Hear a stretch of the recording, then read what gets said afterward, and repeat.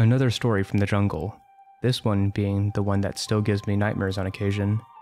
Now, I cannot really claim this as happening exactly as I remembered it, not in any honest sense. I remember it as happening like so, however, which still has me waking on occasion in a cold sweat. This is back in some weird little island in the Philippines, learning jungle survival stuff from the Negritos. My friend Tony and I were getting the hang of some of the finer points of staying alive in a world that wanted you dead and festering with larvae. Tony is a solid guy, the kind of friend you're lucky to have. He had my back, I had his, and it didn't matter what stupid shit the other decided to get himself into. He wasn't going into it alone. Seriously, the guy was loyal to a fault. Still is. This is actually how we ended up in the middle of the bush together. God knows how many miles from whatever could be considered civilization, and light years away from anything remotely safe. Part of the final test of what you learn out there was to go out alone for a couple of days and make your way back to the village. It was a basic practical test. Ideally, you had a Negrito shadowing you not too far off, making sure you didn't get yourself graved by being an idiot. You'd never know these guys were there though, ever. They knew this territory and they knew how to work it.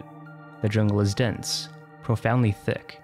I know you've probably heard stories about how you can walk past like an entire ruined temple in the middle of South America and never even clue in that it's there, even though you're practically on its doorstep. It's true, you step 10 feet for your buddy in the wrong direction, blink wrong, and bam, you are alone. We had both done pretty good as far as the Negritos cared. We picked up things fast, and weren't shy about doing things most Westerners balk at. Eating bugs, getting filthy, and reaching into mysterious holes to grab whatever might be lurking in there. I had no problem with this, as my dad was kind of a nutjob survivalist in my early youth, and had a thing for doing things the traditional way. Tony had no problem doing this stuff because he had balls the size of a C-130 loaded with tanks, and driving those tanks were condors with helmets. Anyways, it's time for the practicals, and although we were supposed to solo that noise, Tony and I basically said, no dice, we're going in as a pair. To which the Negritos smiled and nodded and agreed that we were smart to demand such a thing. You never go out there alone. I always thought it was kind of a trick question thing anyways, sending your goofy ass out into the dense solo when all throughout the training they go on and on about how you're a dumb shit if you go out there alone. Bonus points for us, I guess, right? We get bags over our heads and led to a little riverboat. They rumble us out for a few hours and then unceremoniously dump our asses onto the beach. The Negrito tosses us a knife, stares at us for a while before making this weird little gesture and buggering off on his boat. I couldn't catch the exact gesture, but it was like a gang sign, I guess. Quick, fingers all tangled up. His boat was shit. I swear, it was made out of warehouse pallets or something the like. Tony and I both figured this guy probably went up the river a bit, then bailed on his own craft and fixed to shadow us and keep an eye out. With bravado fed by the other's presence, we went into the jungle, all smiles and ego. We were good. We knew this. We were not afraid and figured this would be fun as hell and give us some future stories to tell the ladies about and hence get laid. Tony had a knack for directions and the two of us sussed our whereabouts after only a few hours. It was daytime, so climbing a tree gave us a pretty decent view. Not a lot to see really, but somehow he figured on a direction we were supposed to go and we headed off. Moving through the jungle can be slow work. In the movies you have to hack your way through shit with a machete like Indiana Jones or some shit. Reality is a bit different. If you know where to step, you can avoid all the work of cutting stuff down. Along fallen logs is pretty good, uproots and the like, but don't ever put your foot alongside something like that. That's snake food. The Negritos do it at kind of a lazy jog. We were more deliberate, but still moving at a pace that was comfortable to us. We chatted constantly. It wasn't to keep predators away. As far as we knew, the island had no real big threats like cats or anything. We did it because Tony and I couldn't shut the fuck up when we were around each other. I'm sure you guys have friends like that. Those two chuckle fucks in the back of the classroom in high school, always snickering and loaded with in-jokes. That was pretty much us. In the jungle, with a single knife and something to prove. The first day was pretty damn uneventful. We didn't eat, and we spent almost the entire time moving. We found water in different places. Big cone-shaped leaves are good for that, and they typically come with snacks of different squiggly varieties. We made camp in the branches of a big goofy-ass looking tree, took light watches, and slept like babies. I woke up covered in bugs the size of my fingers, and Tony fell off his branch and got stuck in the crook of the tree when he woke up. Clumsy bastard. The second day started out like the first. Chattering, moving, high spirits. The jungle was getting smellier and bleaker as we went. I think we were close to an estuary or something because there was a briny smell. The soil went from firm with a heavy layer of dead vegetation to black-brown silt and loose. Tony and I tried making some fire. Took us a while, but we did the trick with the thread from his shirt and a long bendy twig to make a bow with and whatnot. We got some smoldering going, but shit out there was so wet it just made a lot of thick black smoke and never really caught. I figured if we kept some tinder dry on top of our heads or something and maybe found some good dead wood, we'd have something worth burning. As time went on, we got to talking about the old times, funny crap we had done, new ideas for pranks with which to torment our hapless buddies with, and a desire to come out of this not only successful but as badass as possible. We didn't want to be the Swiss Family fucking Robinson, we wanted Rambo. I mean, seriously, how could anyone want anything but that? Imagine that crap, coming out of the bush all grim-faced and scarred, with like a dead deer over your shoulder and the skulls of your enemies tied around you in a belt made of human hair. Not that we had enemies local, but I'm sure we could make some, right? That's pretty much us. It was around midday, Tony and I noticed this weird echo effect with the jungle. It was hard to notice because we never really shut up. But when we talked, there was this weird echo that was soft and sounded far away at first, until he pointed it out and we started listening more carefully. Every time we talked, there it was, that echo. It wasn't as far away as it initially sounded either, just deceptively soft. We figured it was maybe sound waves bouncing off the broadleaf plants in the area or something, and coming back at us all curved up. We weren't rocket scientists, but we weren't proper dumb either. Tony and I made a game out of it. We'd start chattering at each other, and then he'd hold up his hand, fingers splayed, and visually count down with him. We'd stop mid-sentence when he hit 0, and could hear the last few words said bounce around us in a weird jungle whisper. At dusk, we had been getting kinda tired of the game, and blew it off.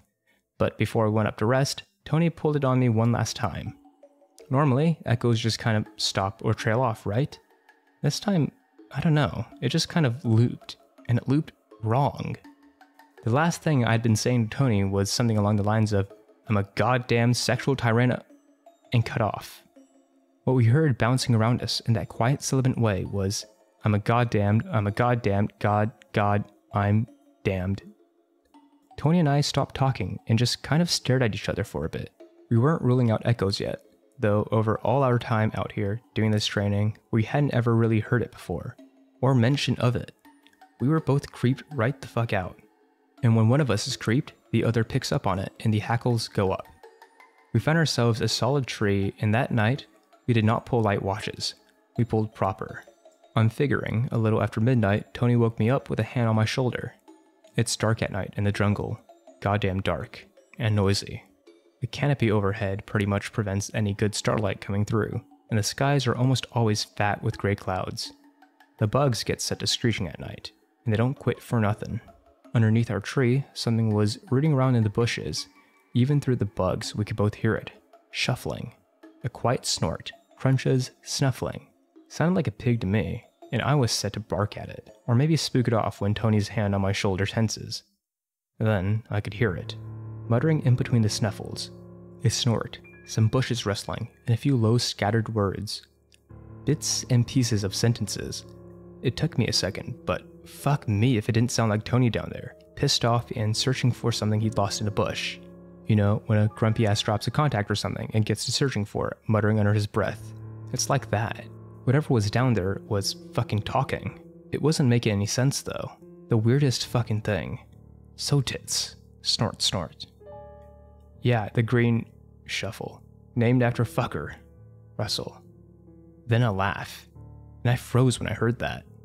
It started with my laugh, which is this goofy Mark Hamill as the Joker thing, and ended with Tony's troublemaker's draw. See, when we had been bullshitting for the past, day and a half? And spent a good time laughing our asses off at each other.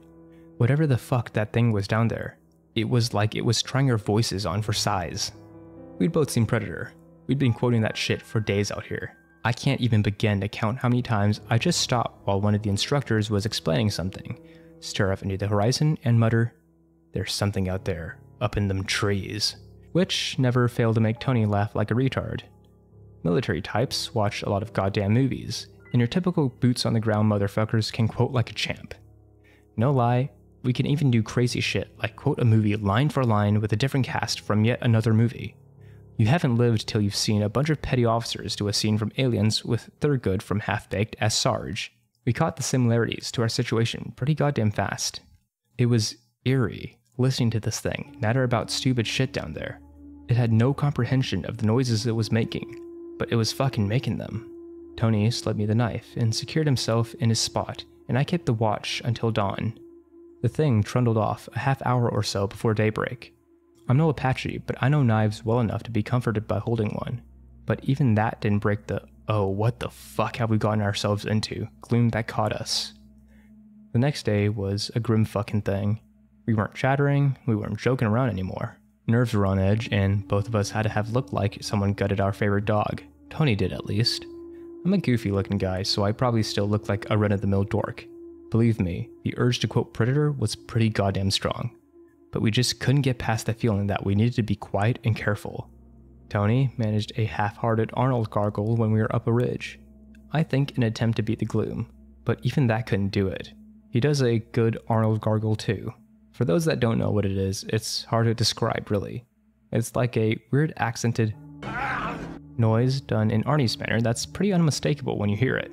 Wow, actually, writing that down makes it seem so dumb as hell. Still funny as all get out though, I think. We didn't hear that weird echo as long as we didn't talk. We were starting to get hungry though, and random bugs wasn't doing much to assuage that. It felt like, I don't know the right description. It felt like we were being bullied, if that made any sense. We couldn't talk, we weren't allowed to. That got us both feeling a little pissed off. Tony and I individually aren't anything I'd call cowards. We aren't heroes by any stretch of the word. But we're not pussies.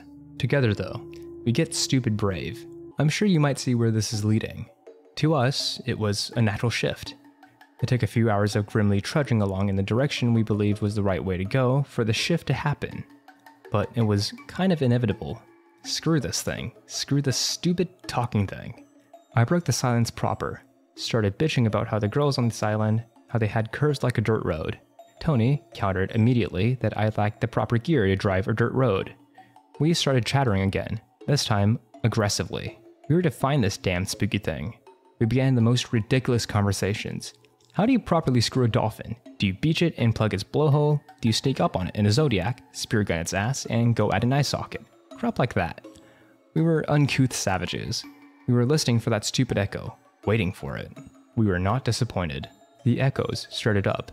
It was hard to get a location, but the best I could figure was back towards my side a bit. Tony scored a major victory when he said something along the lines of, "Dance around that flagpole, bare-assed and body-painted like I'm a drag queen paramount." The echo came back as, "I'm a drag queen." Tony stopped in his tracks, turned around and screamed back at it, "You're fucking right, you're a drag queen, you dick-eyed jungle cunt." It was liberating. Terrifying though. That was the first time we actually addressed the goddamn thing. But we did. We addressed it. We acknowledged it as existing, and that just sat bad. A small victory, with that feeling in our guts. That wasn't the feeling you get when you win a fight. It's the feeling you get when you start a war. When Tony had called that thing out, it was a declaration of war. We both started getting hostile. Not towards each other, mind you, but towards this whatever the hell it was. We got to planning, and threatening. Vocalizing the horrible things we were planning on doing to it once we caught hold of it. I distinctly remember Tony saying something along the lines of, "I'm gonna strangle this goofy ass thing. I'm gonna kill it with my bare hands." I laughed. Dude, what if it's a fucking Negrito and he's just screwing with us? Tony just stared at me. I shrugged. Couldn't blame him for the sentiment, really. Thing is, we kept going on. We never turned around. Neither of us wanted to actually stand our ground or charge off after it. There was this distinct sensation that doing so would have been one hell of a bad idea. We were getting hungry though, and figured that it was probably time to do something about it. There's a lot to eat in the jungle if you're not shy. Frogs, bugs, and the like can keep you going like a trail ration. But if you want something with more substance, you have to kill it. Or if you're some sort of fancy botanist, I suppose you can tell a jungle death turnip from a potato and do it that way. We were not botanists, and I only knew which plants could get me high, unconscious, or stop bleeding. Tony climbed up a tree and managed to brain some sort of monkey critter with a rock. The guy could be quiet as hell, and the monkey critters out here were curious and stupid. The specific trap we used to catch the monkeys off guard was me laying down in a space between some trees and doing my best Curly impression from the Three Stooges. You know, this thing where you lay on your side, start running, and kind of turn circles while I'm going. Well, that's what I was doing, which got a few monkeys coming down and looking at us like, dude, what the fuck are you doing?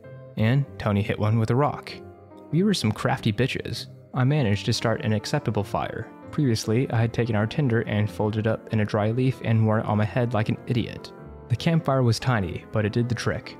I cleaned up the monkey critter as best I could, and we cooked it old school on some sticks.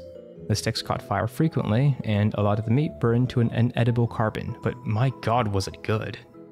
We cooked the hell out of that monkey. I'm sure it was loaded with parasites, but burning the hell out of it had to help, and I figured we'd get purged when we got back to our unit, or hell, just the village if I could boil some water and drop some tabs. The other monkey critters watched us eat. They were quiet, just staring. Probably should have felt bad about that in hindsight, but neither of us was feeling charitable or friendly really. Something about having meat in our bellies and an actual fire, albeit a small one, made us feel a lot more ready for this weird shit, and we got to planning on how we were going to handle it. Idea 1 was to continue on as we were going, and just pick up the pace. It was the safest idea by far, and Tony figured we had another day until we got to either a shitty road where we could navigate off of, or a larger river we could follow. Idea 2 was to cover ourselves in mud, arm ourselves with bows made from roots and shit, and ambush the thing. I shit you not. We figured why the hell not. Idea 3 was to split apart at night, have each person in a different tree, and stay up until whatever it was came snooting around. Whoever was in the tree it decided to investigate would signal the other one, who would come down and murder the hell out of it from the rear.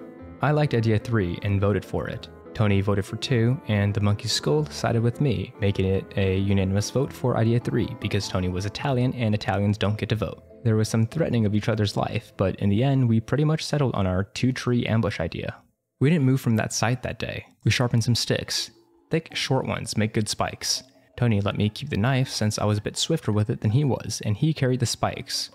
The guy is strong. Much stronger than me, and I figured he could probably put those things to much better use than I could if he could get a good lineup. I figured it would go like this. It would start bothering one or the other of us, who would throw a twig at his buddy. Buddy would come down and engage whatever it was, at which point the initial target would drop down and help secure the kill. We went over it a couple of different times, figured out some possible oh shit secondary plans, but really there wasn't much to it. This thing had been creeping us out for a while, and we wanted it dead. We felt kind of elated by the thought of killing it, turn the tables on its ass, and come out like badasses. We got ourselves motivated, and I did something which is, I guess, kind of embarrassing, but whatever. I put on war paint. I guess that's dorky as hell. I took some of the black silt soil we had been around, mixed it with monkey juice, and smeared 3 dark lines across my face. Tony thought I looked kinda badass, so he did the same. We used to do this thing during training and paintball games. Hell, once during a hide-and-go-seek game with some corpsman girls at Camp Lester, we did it. Yes, we played hide-and-go-seek with the legitimate intent of getting laid by said core girls. Yes, we smeared our face paint on the aforementioned core girls. He did a full-on handprint on his face. It looked very Conan meets Geronimo meets a Guido. The paint tightened up into pretty solid noticeable lines when the fluids coagulated, which took all of 15 minutes or so. Our sight was decent too. An opening in the canopy over where we had set our campfire promised that if there was any light to be had that night, we'd be able to make some use of it. We picked out our trees, climbed up there, and took a few practice throws with twigs we had nearby. I hit him in the eye. He kept aiming for my balls. Spirits were high. Sort of. It was a false high. Bravado, I think. Night came, and with it, bug song, high chirps, and cackling buzzes all over the place. I near pissed myself when what I had assumed to be a knot of wood next to my thigh twitched and started the staccato screech that ricocheted off trees. Was a big-assed beetle thing. We looked out, and that cloud cover was lighter than it typically is, and we had a good moon. Not bright by any stretch, but more than we had any night previous. We waited. Felt like forever, sitting up in a tree, trying to keep your heartbeat regular, knowing the second we heard whatever it was we heard, we'd get that adrenaline kick to the nuts, and that would make our whole body start shaking. I'm not sure how long we waited up there before it came. At first I missed it entirely. I was so intent on listening for it, I missed it entirely. When I finally zeroed in on the snuffling, rummaging, muttering beneath me, I realized I'd been hearing it for some time now. It was under me. Me. I pulled my knife up and crouched on my branch. my free hand making sure for the love of God I had a stronghold on a nearby branch. I took a few minutes to steady myself and really listen. I wanted to make sure of a few things before I alerted Tony. I desperately wanted this thing to be alone, and I wanted to get a general idea of its size. Size wasn't too hard. Judging by the heaviness of the rummaging going on beneath me, it was man-sized. Maybe a bit bigger, but lower to the ground. As for the numbers, well fuck. I only heard 1. Small comfort that. I had a pile of little pre-snapped twigs, and I grabbed the whole damn thing and tossed it towards Tony's trees. Now, remember, I said Tony can be a quiet guy. I had no idea if I had hit him, or if he had started moving. I could only really guess as to the actions over on his end. I got a good grip on the branch with my legs, and made a swing under it. Do kind of a Spider-Man maneuver, and maybe stab downwards. It was a bit over-elaborate, yes, but I used to climb trees all the time as a kid, and dangling like a douchebag was second nature. Nowadays, the dangling, not so much. Douchebag, I still got. Anyways, I'm dangling.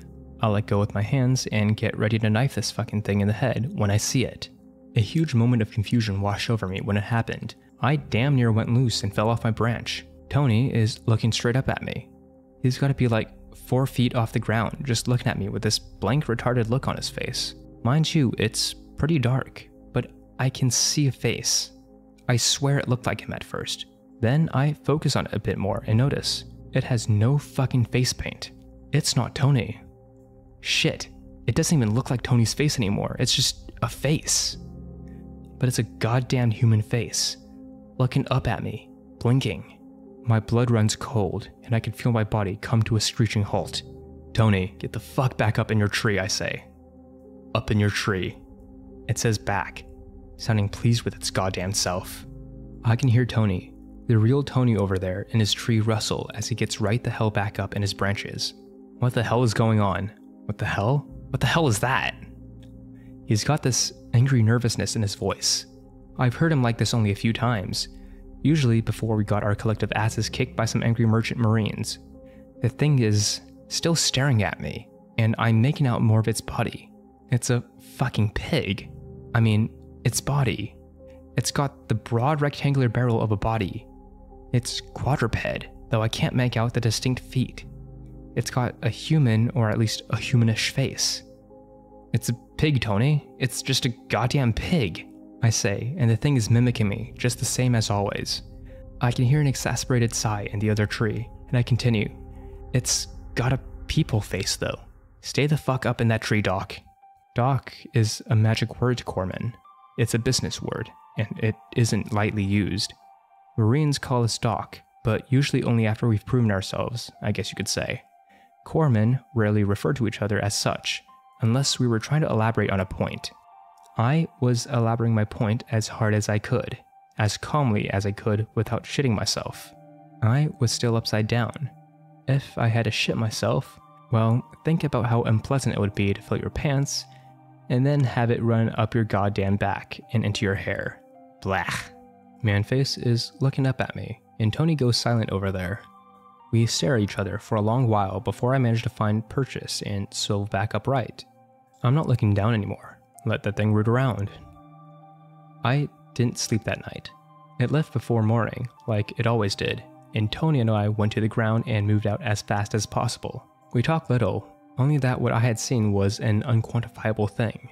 I could not predict any action's outcome on something I knew absolutely nothing about. I mean shit, if it had been like a tiger or something ridiculous like that, I could have figured something out, even something stupid, but not this thing.